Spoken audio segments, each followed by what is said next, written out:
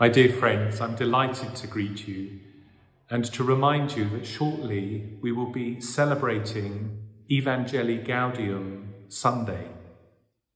This is a moment in the Church in England and Wales when we recall that we are all missionary disciples, called to witness to our faith and to share it with others. I'd like to share with you some of the things that the Bishops' Conference of England and Wales are doing in order to help us all undertake this invitation of the Lord. Especially over this next 18 months to 2 years, we will be preparing for the Jubilee Year, which takes place throughout the Church in 2025. In fact, that Jubilee Year begins in Advent 2024 and is entitled Pilgrims of Hope. Pope Francis has deliberately chosen this theme in order to remind us that we walk together in the path of faith.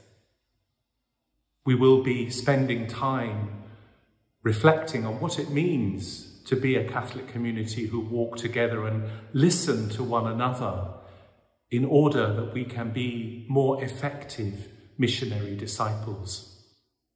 But in preparation for this Jubilee Year, the Bishops' Conference of England and Wales, following the invitation of the Holy Father, is spending these first 6 months or so reflecting on the teaching of the Second Vatican Council, and especially in its 4 constitutional or foundation documents. Firstly, on the Word of God, De Verbum. What does it mean to listen more deeply and to experience Jesus in his Word so that that Word can be communicated to others? Secondly, to reflect on the gift of the liturgy of divine worship through the document Sacrosanctum Concilium. What does it mean for us to be able to enter more deeply into that most unique and important encounter we have with the Lord in the sacred liturgy? Thirdly, the document on the nature of the Church, Lumen Gentium. It is, of course, Jesus Christ who is the light of the nations, and we meet and encounter him in the mystery of our Holy Mother, the Church. So what does it mean to be a member of the Church and to try and reach out to others, to invite them to be part of our walking together and so be pilgrims of hope with us? And finally, Gaudium et Spes, the Church in the modern world.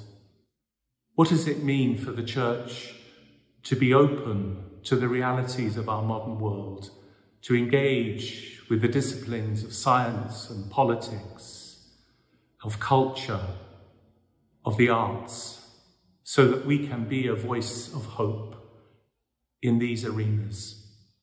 The Bishops' Conference will be sharing information on all of these and different ways in which we can engage with them. And then in the second part of this preparation for the year of the Jubilee, the Bishops' Conference, together with the whole of the Catholic community throughout the world, will be spending time reflecting on the Our Father as the invitation to prayer. Because, of course, it's true that we cannot offer to others what we have not experienced deeply ourselves. And so one of the most intense periods of preparation will be in those months leading up to the launch of the year of Jubilee, when the conference will be offering, through its Department for Evangelisation and Discipleship, resources which help us to reflect on the gift of the Our Father and our relationship through Jesus Christ with God the Father when we pray through the power of the Holy Spirit. So I ask you, as you prepare to celebrate Evangelii Gaudium Sunday, to give thanks for your faith and to ask the Lord to help you be a more faithful missionary disciple. God bless you.